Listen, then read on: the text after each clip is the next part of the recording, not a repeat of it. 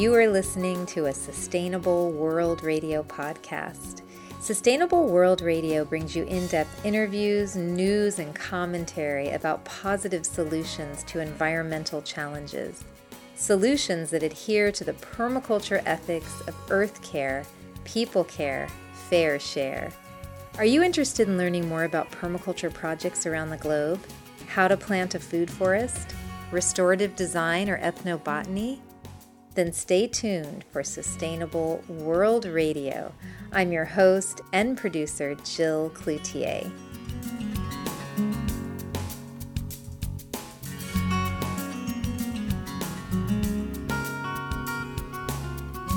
My guest today is Dr. John Todd, author of the new book, Healing Earth, An Ecologist's Journey of Innovation and Environmental Stewardship.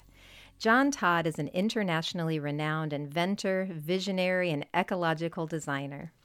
John boldly travels to places that others try to avoid: toxic waste sites, oil spills, leaking landfills, damaged landscapes, and waterways.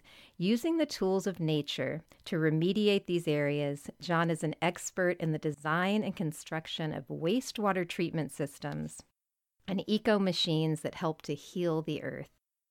John Todd has been honored with many awards, including a UN Award for Environmental Design and the 2008 Buckminster Fuller Challenge and Prize.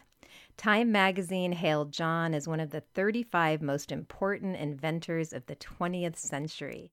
You can find out more about John and his work at toddecological.com. And welcome back to Sustainable World Radio, John. It's so great to have you back here again on the show. It's wonderful to be back, and thank you for inviting me. I'm honored. Oh, I'm so honored. And since we last spoke in 2016, you've been very busy. Your new book just came out, Healing Earth. I'm wondering, why or how are you feeling hopeful in this time of climate disruption and habitat and biodiversity loss? I'm feeling hopeful for two reasons. The first reason is that we now know, perhaps for the first time in history, how to go to wounded places and heal them, how to stabilize carbon in the atmosphere and park it or sequester it into the Earth's soils. The list goes on of what we can't do. I don't think there is a single problem facing humanity for which there is not a practical, useful, and immediate solution. I think one of the most important things that we're coming to realize, and this is the source of my optimism, there's also another factor. When I listen and hear about the young people and the green economic models being developed and the commitment to confronting climate change, it's been so dormant in this country and is now coming alive all around us. That's what has me excited about the future, and that's the source of my hope. Both the knowledge is here, and increasingly the will to act is here. This coming together, I believe, is important. When you taught at the University of Vermont, one of the mottos of your class was to do good things in bad places. And that, which I think is so great. That is a good thing. I should just put that over my front door so I see it every day. And that which has been damaged can be healed.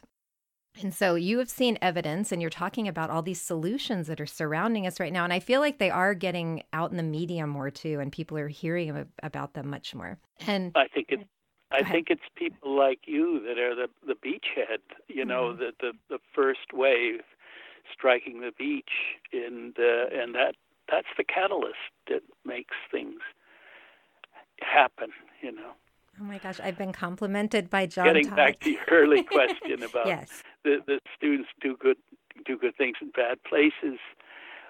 When I went back to teaching, I taught ecological design. The students were so savvy. They knew so much, and we're so smart.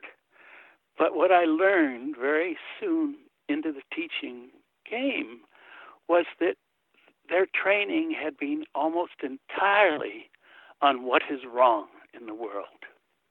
And they were almost to a person burdened and anxious, and some were depressed with the knowledge that they were carrying about the state of the earth.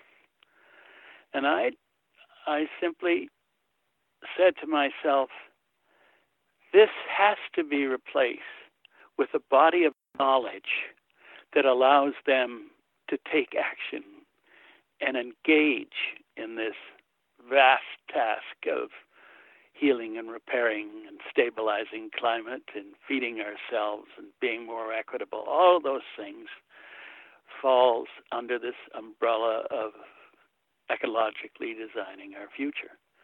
And to watch the students change, to see their projects in the greenhouse beginning to bear fruit, it was just a wonderful experience for me. I'm so glad I went back to teaching. And really changing that fear into action and working hand in hand with nature. I could see it's so inspiring for people because they're participating in the solutions. There were so many organizations and so many entities and so many that grew out of that student body. They almost all of them seemed to be on fire. It was just really exciting beyond measure for me to watch it unfold. Oh, that's wonderful. And you've actually directly experienced one of the class mottos, which was that which has been damaged can be healed. And you say that nature needs to inspire design. And I would love to hear from you. How can we begin to understand nature's instructions and work in partnership with the earth without making damaged areas worse than they already are? How can we begin to spark that relationship? Wow. Let me give a simple possibility. Let's say you live in a city and you happen to be concerned about the environment, but you don't feel you have any action. What you can do is plant yourself a window box. And in that window box, you can put things you like cherry tomatoes and lettuce and everything else. But don't stop there. Also, put into your window box the plants that give you gifts, perennial, warm season grasses. And sitting there in your box, as they sway in the breezes, they will be taking carbon dioxide out of the atmosphere, moving it down through themselves into the soil and sequestering it, removing it from circulation, and thereby beginning a process that is the same process that you would do if you wanted to stabilize climate on a worldwide basis. In other words, just by changing the equation from the lettuces and the tomatoes to the lettuce and the tomatoes and the warm season perennial grass, you're creating the beginning of a device that is helping solve not only your nutritional problems, but the atmospheric problems that need to be addressed. So in this case, it's just a simple step, but inherent in that perennial warm season grass that you planted is a legacy of information about the natural world that you are acting on and beginning the healing process. I realize that's a very simple and maybe simplistic example, but it does show how one can take action. Mm-hmm. Or if you happen to be a suburbanite, let your lawn become a polyculture of perennial grasses and annual grasses and weeds and fungi and all of it, and it'll convert from being something that's polluting the groundwater under your house to something that is purifying the water as rainwater flows through and is also sequestering carbon. There are these 101 little starting acts that make people conscious of the opportunities and the options to an ecological designer. And really, all an ecological designer is somebody who uses the strategies of an ecosystem, like a lake or a pond or a marsh or a salt marsh or a woods, to carry out the work of society. And the kinds of work that you can carry out is vast, from feeding, from creating fuels, from healing environments, and so on and so forth. And your home, if you let your yard just go more natural and let the plants grow, and it might be the site of the next bird convention, which is what... Exactly. Oh, it's amazing. I walked out in the yard the other morning, and probably 45 birds went flying up into the air, and I thought, it's amazing if you leave little habitat areas for them. Exactly. If you don't mind, I'll go back to your other question, what can we do? I think one of the most catalytic things we can do is to actually buy organic foods, and especially locally grown organic foods, because there we're buying from farmers who not only are extremely talented at growing foods, but they're also carbon farmers. These are the farmers who are conscious of the need to reduce carbon dioxide from the atmosphere and find places to put it. So when you buy organic food, you're not only getting poison-free food, but you are helping stabilize climate. You're also working with farms that are creating the kind of botanical support for all kinds of insects. And the collapse of insects worldwide is one of the most frightening things of our time, because without them, our options narrow very, very quickly. So there are just so many reasons, to say nothing about the fact that industrial agriculture has the ability to contaminate wide areas with chemicals that diminish our soil life and our insect life, upon which so much depends. So that's a kind of action that all of us should try and take. And I realize the food is more expensive, and what I do in my life is just try and eat a little less so that it works out anyway. That's good. I'm not always successful about that, but I give it a good shot. Yeah. Oh, well, your systems, these living technologies that you have made all around the world, and we're going to learn more about those in this interview, but you're really pairing ecological knowledge in your design work with a great diversity of life. And if you could just tell our listeners what an eco machine is, and why is this diversity of life so important to include in the eco machine, and we'll go from there. Well, an eco-machine is a technology that combines civil engineering and ecological life. They can be designed to grow foods. They can be designed to treat waste. They can be designed to purify water. They can be designed to repair damaged environments. And I've done all of these things. And in some instances, they can be designed to also provide fuels. So what an eco-machine can do is very diverse and very wide, and they're designed differently, but they all use the same principles. And the principles are this.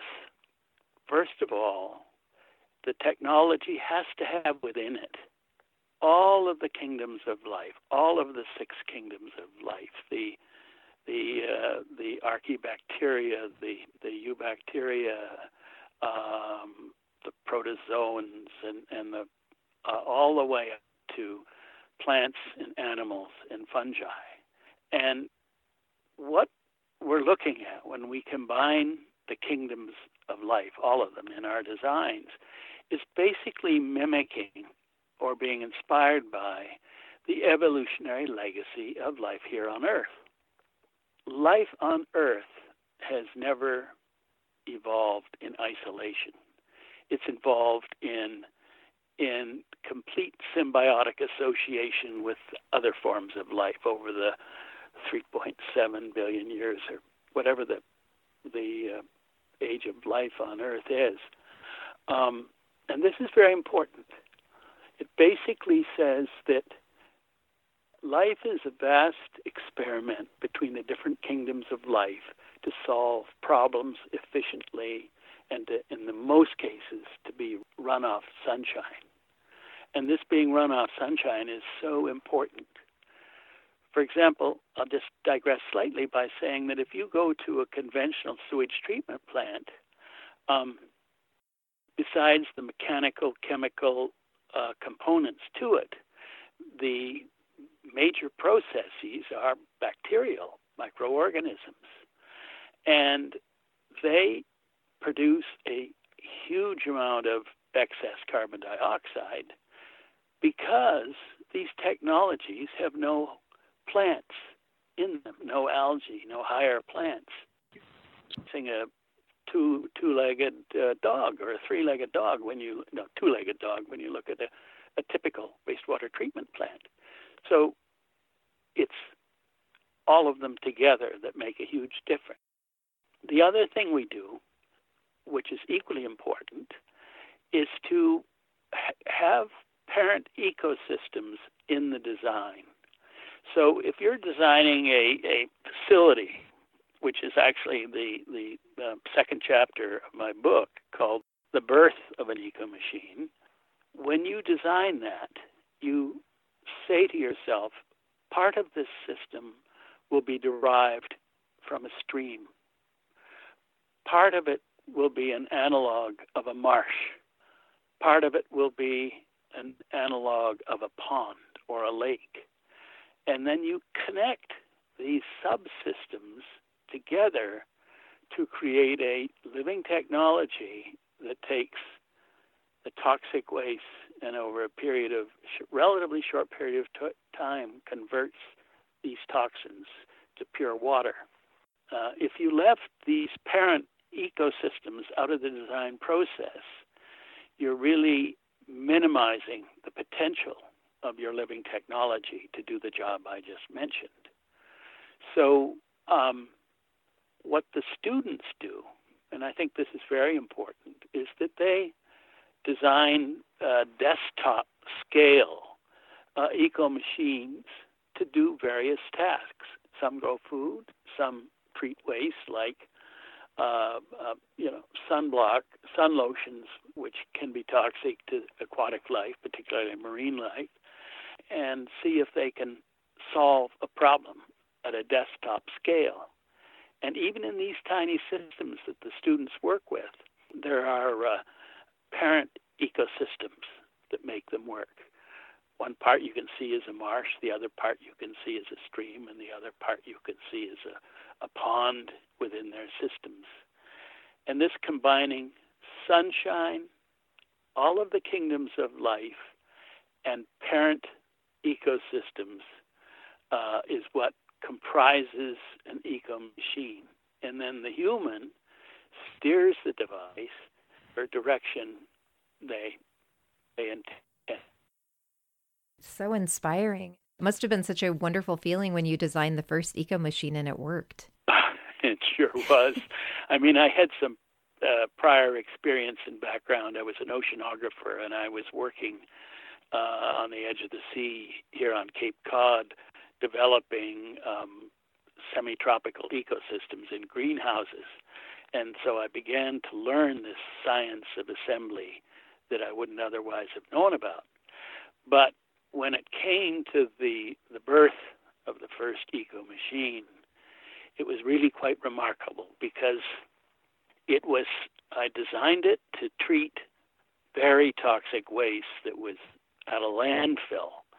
It had 15 toxic pollutants in it that were of extreme concern to the EPA, chemicals of concern. And I wanted it to be cost effective so that other people would be interested in following behind me. But the main point was to see if there was a technology that could clean this waste that was an insult to the community that had it. So the first thing that I did was say, the world runs on sunshine. I'm going to make a sunshine-based technology. And so I had these big tanks that were made of fiberglass that allowed the light to go in the sides. And these tanks could then, in several dimensions, absorb sunlight and become solar. And then I literally put inside those dozens of species from over a dozen different wild places. It was just, I didn't know what I was doing. Nobody in the world could have figured out how to make a system that would deal with those chemicals from scratch. So I just added more and more biodiversity, salt marshes, pig walls in the woods, you name it. I went into it, brought them back, stuck them in the tank.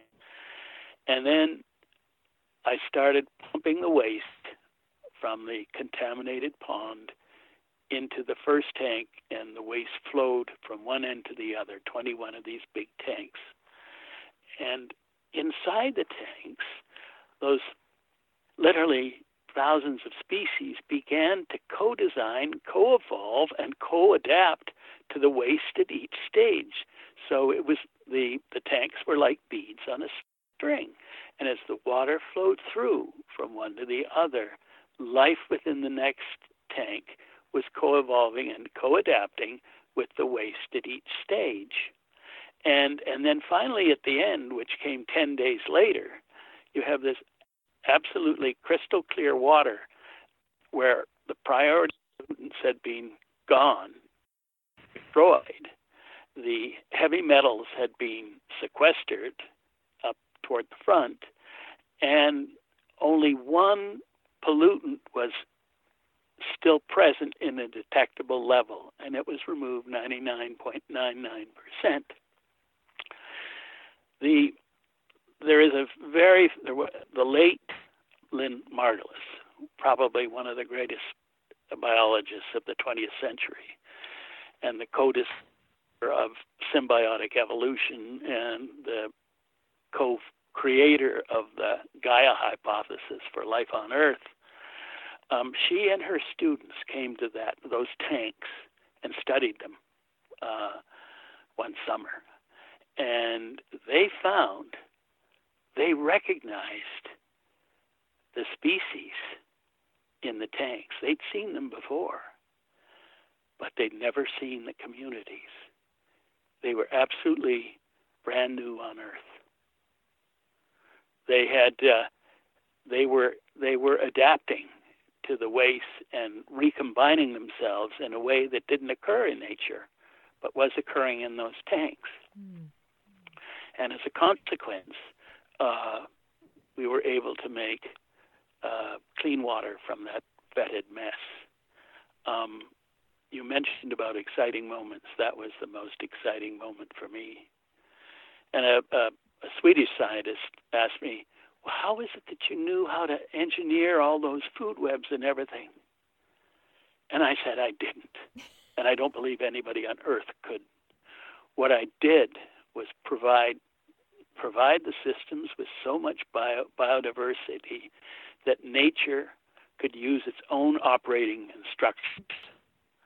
And that, for me, was the big breakthrough, that there are a certain group of principles that if we follow, good things will follow. And in the book, I have a chapter describing the 12 design principles that an ecological designer needs to follow to solve some of these problems we're facing. That chapter was really interesting, and in that chapter, you go into detail about the cast of characters that you have in your biological palette.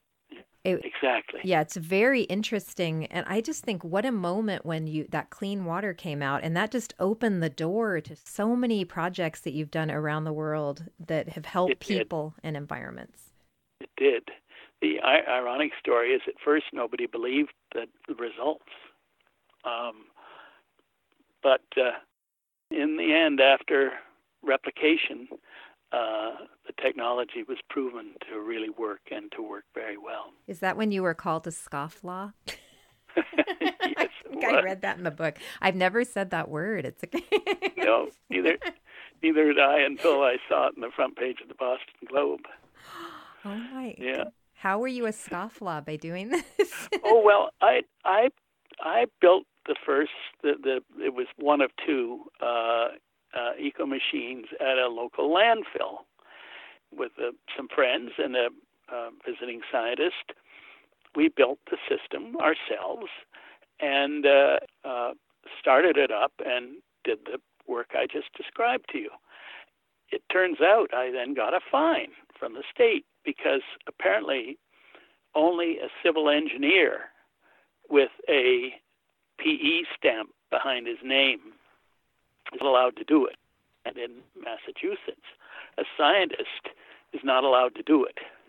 So I got fined. The fine was finally annulled because the head of the U.S. EPA in Washington sent his scientists up to evaluate what I was doing, and he gave me the first Chico Mendez Memorial Award for the work that I did on that site. And which of Chico Mendez, for those who are younger, was the rubber tapper who was murdered trying to save the forests in the Amazon. And so I was quite honored to get that award. What an inspirational beginning to your career and in earth remediation. And I would love to talk a bit about some of your, what you call instructors in the cast of characters that you use, the biological characters. And it's amazing that some are so small and they can tackle these huge problems. But I'd love to talk about one that we can actually see with our eyes. And you say that it's one of your most inspiring and influential instructors, which is eelgrass.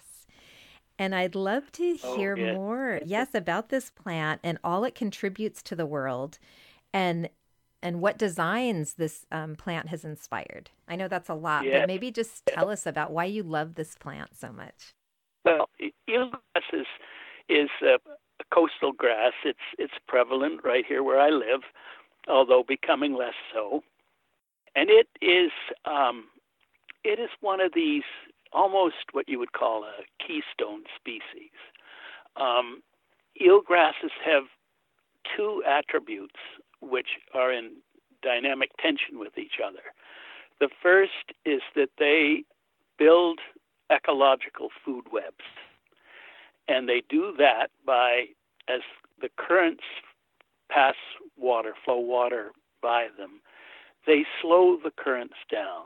And when the currents slow down, tiny particles of earth and biomass settle out, and so that they create a bottom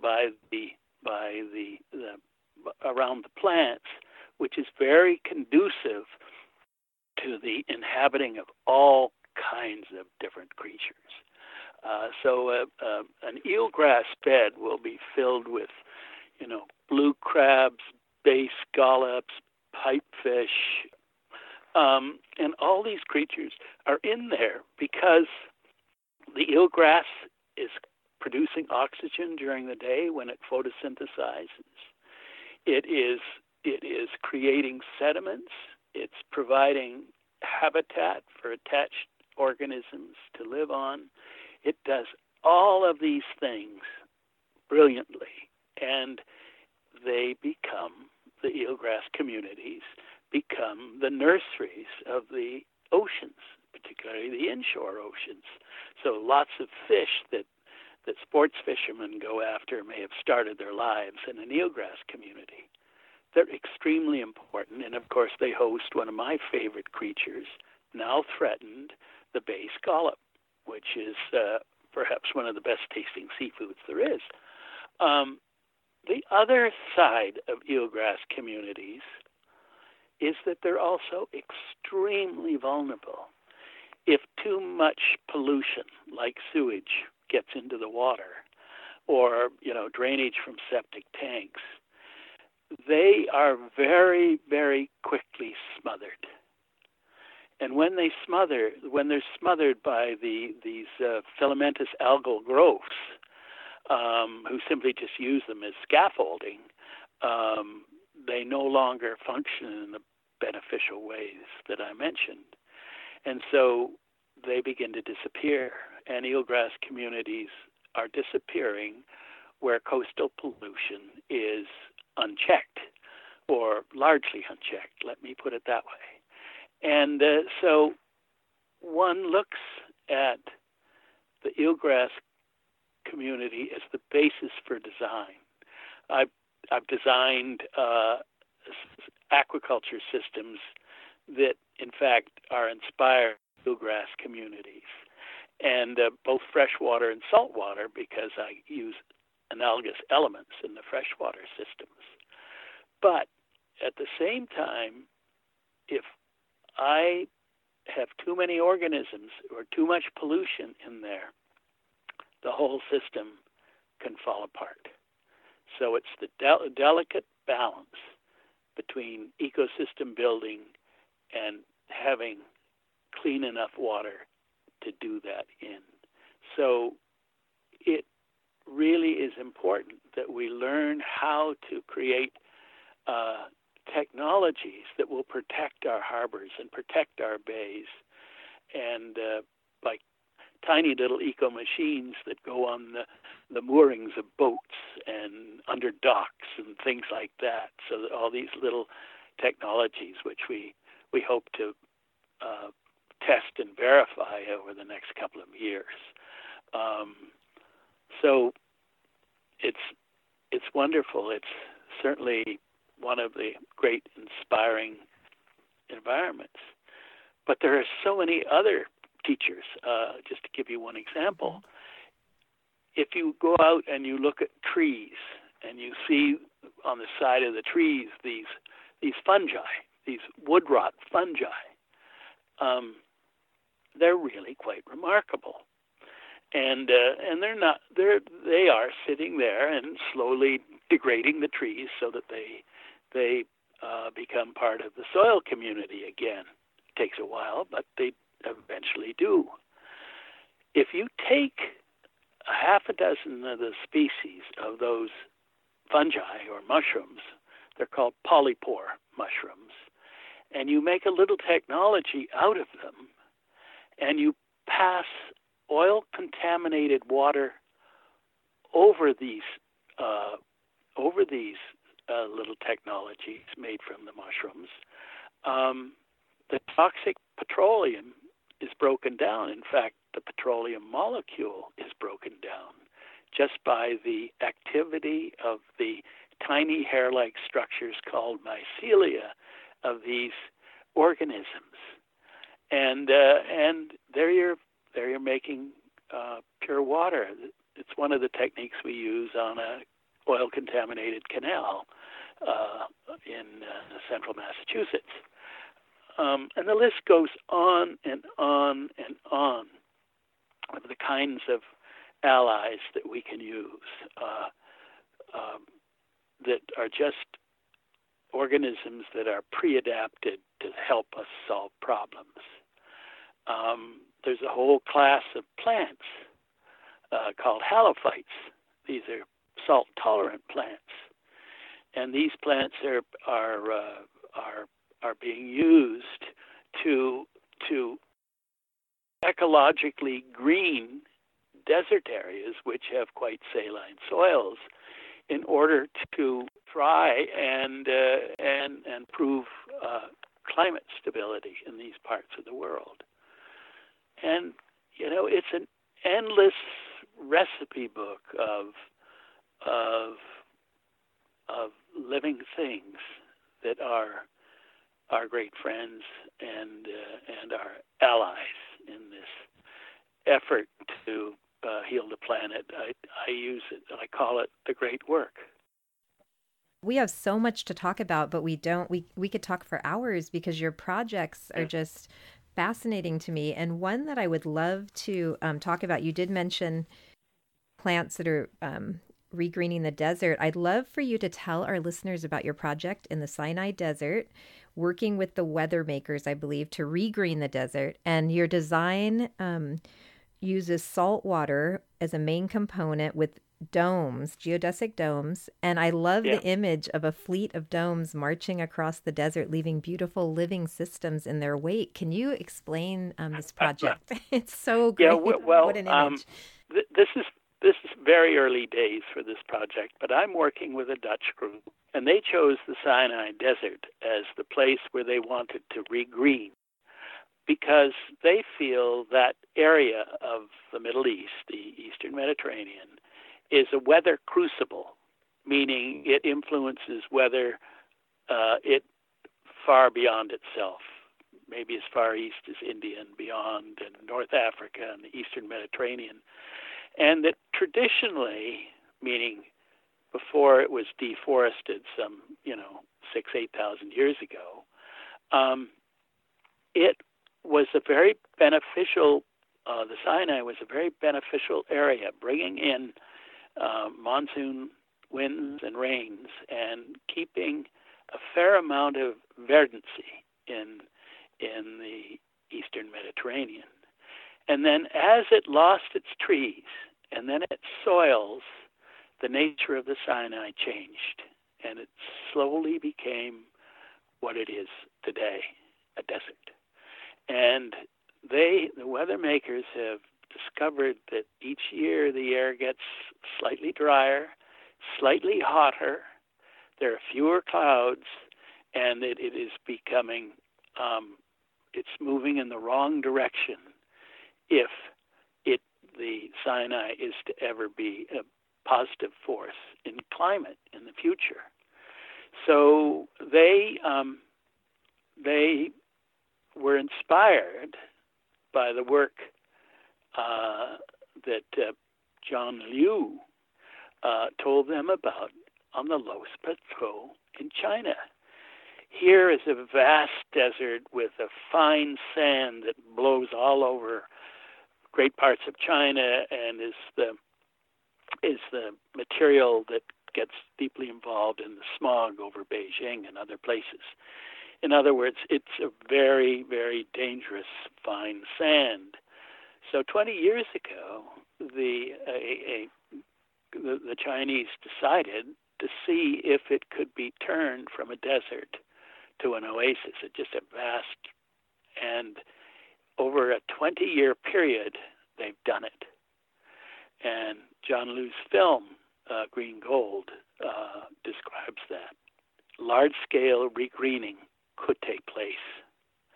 And so what they needed to restart life on the peninsula was to find the sediments that washed down toward the sea. And they found quite a few of them, lots of them, in a lake called Lake Bardawil, which is right on the eastern end of the Mediterranean. And the lake in olden times, like about the time of Moses, was about 90 feet deep. Now it's 3 feet deep, or thereabouts. And the difference is sediments have all ended up, the streams all flowed through that area, and it's filled with sediments. The idea is to get the same people who dredged the Suez Canal to come and help them put the sediments back up in the hills and the valleys away from the sea. That whole process involved the plants I mentioned, the halophytes. So that's that. I wanted to find a way in which coastal ecosystems could be established. And I designed what I called an oasis eco-machine. And as simply as I can describe it, they're made up of, first of all, geodesic dome greenhouses. And these structures plan is to be 60 feet in diameter. And these structures are set in the desert, back from the sea, and inside of them are put these clear tanks, which I told you about the toxic waste story earlier. Those tanks go in the dome, and they are filled with seawater. During the day in the desert, the vents in the dome open up so the wind races through. As soon as the sun goes down, the vents are closed. And then the next morning, the person who's tending the dome comes and drums on the side of it like he was beating on a bongo drum. And what happens is during the night, the cold desert sky causes, and the warm air inside causes fresh water to condense on the whole inside of the dome. And when he bangs on it, it starts to rain. And we've experimented with this here in the U.S. and know it works. And so we now have a early morning rain. It only lasts for 3 or 4 minutes. Early morning rain every day of fresh water. So the next stage in the whole process is to put animals and seaweeds to cultivate in these saltwater tanks so that there's an economy. So you've got fishes and clams and shrimp and so on and so forth, and various edible species of algae. And again, the process of raining every day. And then inside, terrestrial plants are planted. You start first with maybe a tree in the center, and a tree like a fig tree, which can tolerate quite extreme conditions. And then around the tanks, you plant vegetables like tomatoes and vine crops. They manage to get their moisture because the sides of the tanks also weep. So that's how that all comes about. And then around the tank, you start planting these deep-rooted plants, which are really going to be protect. And so you have this plant, fish, dome structure. And after 4 or 5 years, you've got this ecology, and there are photographs of what it's like inside in the book. And then you pick it up, the dome, and leave the ecosystem behind. So if you have a whole fleet of these domes leaving ecosystems behind, and economic ecosystems because they're providing valuable foods, then you've got this sort of process across the desert, which is very life-affirming in terms of the meaning of the desert itself. There's so many things we can do, but that's just one of them. It's like a chicken tractor, but more of a landscape. It's like a chicken tractor. I love it. Yeah. A plant tractor. But you know, the reason why I selected 60 feet is because 20 people can lift it up and move it to the next site if you don't happen to have, a small crane or something. Yes, so it's actually user-friendly and doable. Yeah.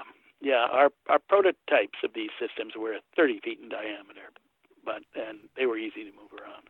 It's so exciting, and for people that want to learn more about your projects, there are a few others that I just want to give people a hint of what they are, and maybe you could pick one and say a few words about it. But one of the others that was really inspiring were the 2 South African villages, I don't know if I'm saying this right, near the Plankenberg River, and which seemed like a design challenge because you had to design almost for invisible technologies, and you ended up using the patterns of nature to transform the whole village into a wastewater treatment complex.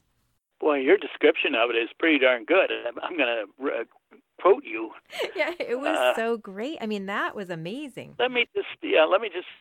I have some South African colleagues, including the woman who's the head of the biomimicry South Africa, Claire Yanish, and we went to the slums, and they're really unbelievable.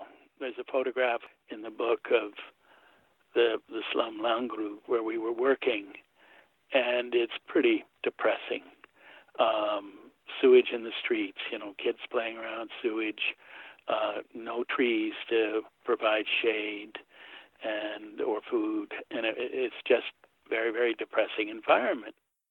What we did is to try and create a family of technologies that would allow water and the waste and the gray water and so on in these communities to be treated. And at the same time as they were being treated, that the treatment process would also involve, as part of the process, the growing of a forest, an agroforest, that would provide feeds and shelter in the winter wind. Our challenge that we quickly discovered is that, as in so many places, anything that you bring in to solve a problem gets stolen. So if you have a valve or an electric motor or copper cable or plastic piping, as soon as you put it in, it disappears. And so conventional approaches to, say, this kind of urban engineering just don't hold. So I became fascinated by the idea that so much of nature is based upon dendritic patterns. If you look at a tree without its leaves, you can see from the crown these dendritic pattern where twigs become slightly larger twigs, which join with slightly larger branches, and then finally the main stem. And so much of what happens, whether it's a tree or in your lungs or your heart or whatever, are these dendrite patterns. And they're very, very efficient. And they're very, very good at exchanging gases and liquids and so on. So we thought, is it possible to design inspired by dendritic design? And we did. And we used little ecological elements that just looked like little trees or something, that people walking through, they wouldn't see anything but, say, maybe a little bit of vegetation. That way, the systems would continue to function, even under this constant threat of theft. And so the village is on a hill, and the waste starts in tiny little rivulets, which are connected into slightly larger ones, which are connected into slightly larger ones, as it goes down, just as you would looking at a naked tree in winter. And so these flows come together, and whenever there's too much flow to deal with the waste, it bypasses and goes to another one. Again, very similar to many systems that you find in nature. And this way, we have managed to get some prototype systems going and testing them, and the idea of using trees that have a number of secondary benefits is also integrated, because one of the key technologies in this we call a tree in a well technology. And in fact, it is a tree in a well.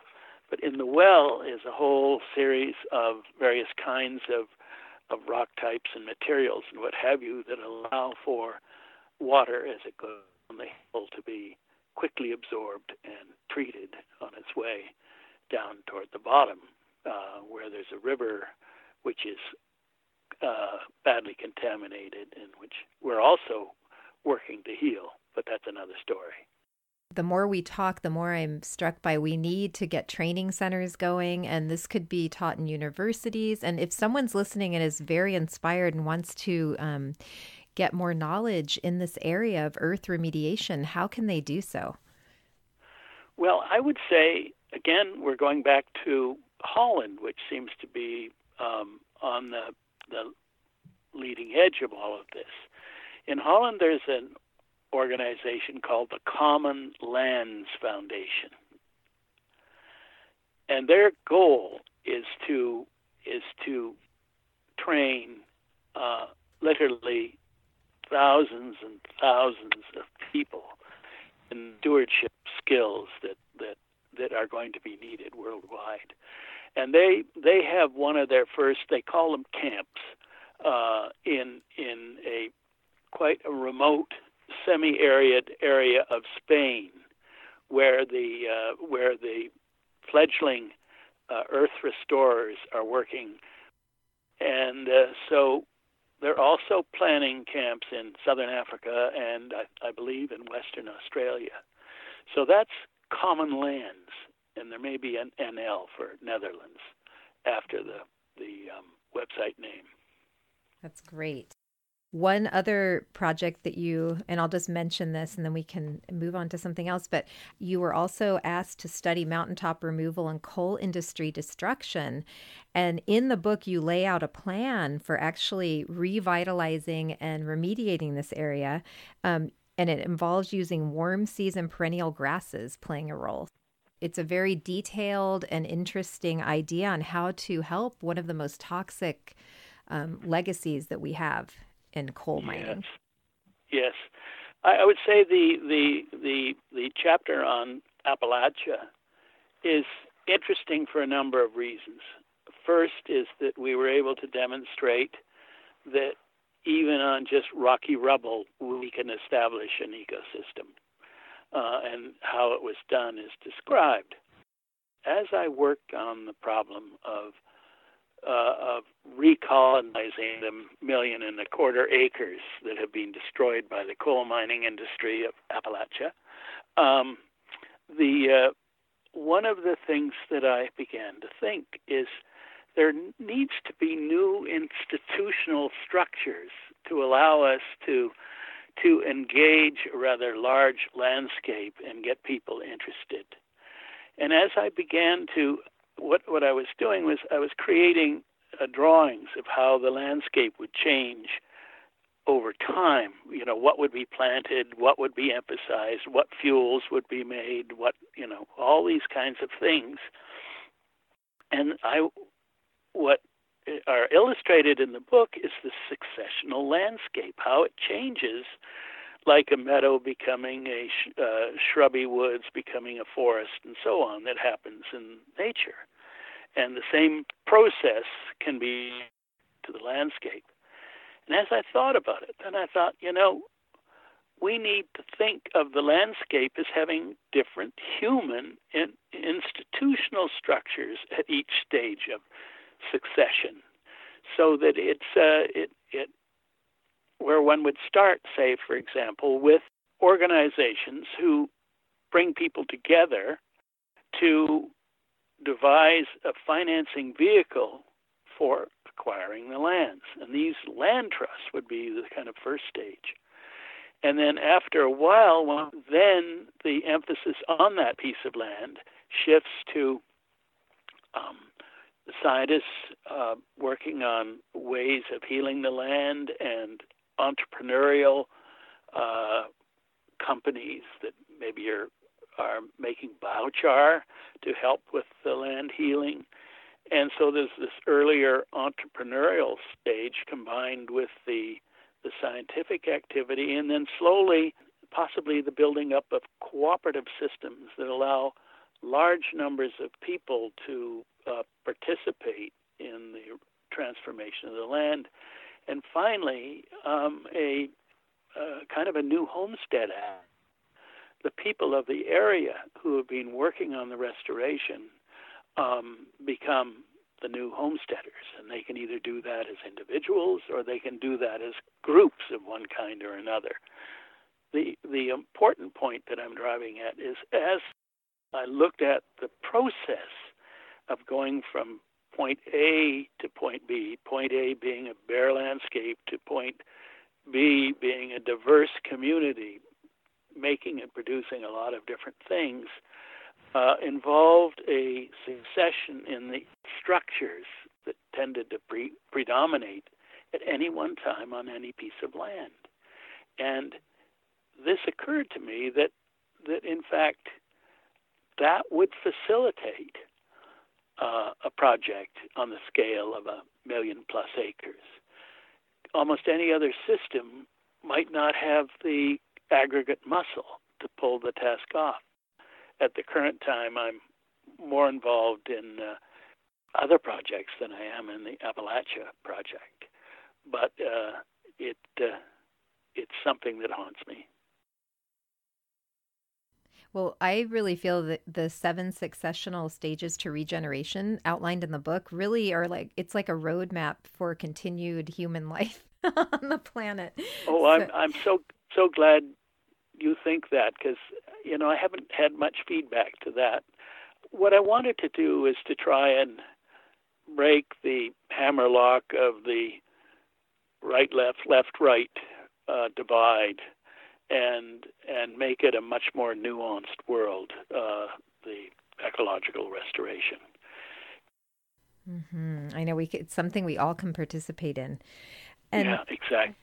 And we're getting close to the end of our time in the interview, but briefly, what have been the biggest challenges to continuing on with your work in earth repair? I really think that the biggest challenge has been the lack of dedicated money, especially money dedicated to environmental restoration innovation. Mm-hmm. A lot of the environmental restoration work that's taking place within academic circles is very narrowly focused, very, very valuable, but very narrowly focused. When you say, reestablish a desert or something, there just aren't very many vehicles available, financial vehicles. I would say that's one of the biggest problems I face on an ongoing basis. I wonder if that will change as the direness of our situation becomes more and more apparent. I suspect it will. We hope. I definitely expect it will, because there are certain kinds of money who, for a really important cause, are willing to take risks. And I don't know that money, but I know it exists. And I think that's what we're counting on. So that's my hope. Yes. And people can find you online at toddecological.com. Yeah. And then also, where can they find your book? It depends on where they are in the world. It's distributed by Penguin Random House in the Far East, in Australia, New Zealand, and parts of Europe. But just Amazon or a local bookstore.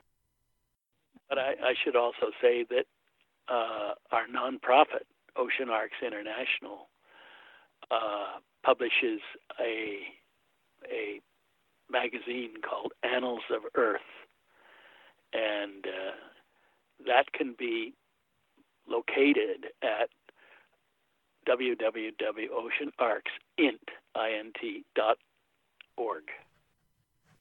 Is there anything else you'd want to share with listeners today? I just want to say, by way of concluding, I started out to write this book 6 years ago.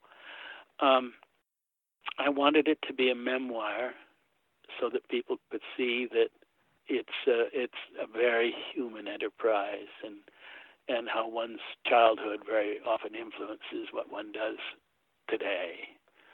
And I also wanted it to be a manual, which we've discussed today, so that people could have a sense of how to proceed to think about doing things. And then the third and final thing is that I really would love Healing Earth to be really a call for hundreds of thousands, if not millions of people, to commit themselves to this incredible task that the world so badly needs. And at the same time, it's our duty to think of our children and our grandchildren and get on with it. Thank you so much, John, for being here with us today and inspiring us with your words and your actions throughout your life and healing the planet. Thank you so much. And thank you for listening to me. Oh, well, thank you, John. I really appreciate you taking the time to be here today. Thank you very much. You've been listening to a Sustainable World Radio podcast. You can find us online at sustainableworldradio.com and also on iTunes. For more information about permaculture and ecology, visit the Sustainable World Media YouTube channel, where you'll find videos about permaculture, aquaponics, organic gardening, rainwater harvesting, and much, much more. Sustainable World Radio is a listener-supported program. If you like what we do, please consider making a donation to the show. I'm your host and producer, Jill Cloutier, and thank you so much for listening.